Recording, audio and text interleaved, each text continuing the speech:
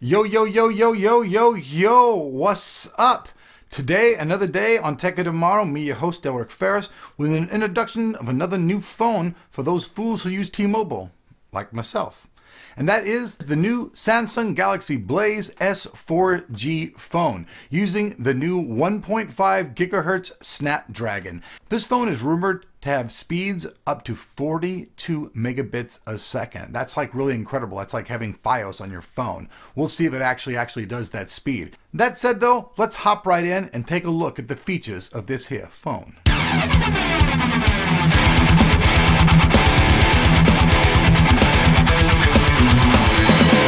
Alright, like we said a second ago, this phone is going to be 1.5 gigahertz dual-core Snapdragon S3 processor. This is still a dual-core processor, but that'll save on battery life and everything. This thing's also going to have a 5 megapixel rear camera and a 1.3 megapixel camera in the front. Now, some of the cool things are it's going to have a 3.97-inch display with Super AMOLED technology. That helps make the screen be very, very tough and resolute, so you have to scratch it up, although a lot of people are probably going to go out and just put one of those Zag covers on it anyways, but it's still pretty cool stuff. It's also going to have 1 gigabyte of RAM. Now, here's where things start to get, though, really disappointing for T-Mobile and Fandroid. This thing's not going to have ice cream sandwich on it at all. Nope.